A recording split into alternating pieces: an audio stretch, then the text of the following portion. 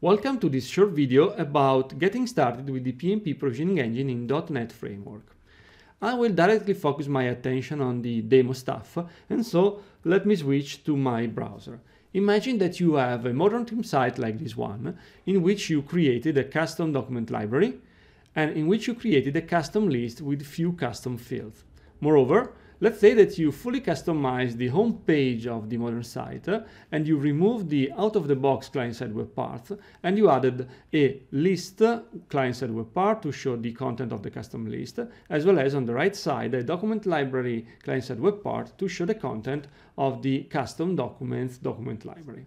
Now imagine that this is a template that you want to use to create multiple site collections using the same information architecture and using the same outline of the home page. Now, assume also that you have another target site on top of which you want to apply the same information architecture and the same outline for the home page. Let me switch to Visual Studio and let me show you how you can do that using the PnP Provisioning Engine. First of all, here we have a console application, but it can be whatever you like. And under the references in the Manage New Get Packages UI, you can see that under the installed packages, we have the SharePoint PnP Core Online library installed. We have an offering for SharePoint on-premises as well. 2013 and 2016 are the target environment for the on-premises version of the PnP Core library. Once you have installed this package, you can simply create a client context object using the client side of the model of SharePoint Online. And here I'm using the credentials that I have in my credential manager to easily access my environment. And moreover, you can use the get provisioning template method, which is an extension method of any web object of CSOM, to extract the information architecture and the outline of the home page and all of the settings of the site using the PnP Provisioning Engine. To show you what is happening while extracting the template, I am also using a provisioning template creation information object through which I can define a delegate which will be fired whenever there will be a message from the provisioning engine, so that we will see step by step what will be done by the engine during the extraction of the template. Once the template has been extracted, we will have a domain model object in memory, which we can just use as is, or which we can store, we can save on a persistent environment, as I do in this demo, through which I save using the file system as my repository an XML file, which will be called template.xml, in which I will store the content, the full content of the serialized template. Later on, I will be able to create a new client context object targeting the new target site, still using the same authentication technique. Using the provider, I will load back the template in memory. I can even customize some of the settings of my template in memory. And once I have a target web object, I can apply the provisioning template using yet another extension method that we have in PnP to apply a template onto a target website. And one more time, I have a provisioning template applying information object, which allows me to show you the progress of the application of my template onto the target site. So let me run the code and let's see what happens. So F5, we will have a console window popping up, and step by step, we will see the extraction of the template. As you can see right now, we have 17 different steps that will be executed. All of them will extract some of the content from the source site.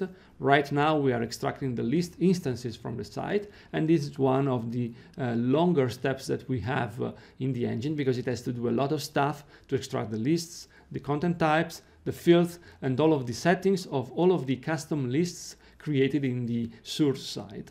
Once the list instances extraction will be completed, we will have a few more steps, and then we will have a provisioning template ready to go in memory. As you can see, we extract the workflows if any, we extract the web settings, we extract all of the information about the application lifecycle management, and so on and so forth.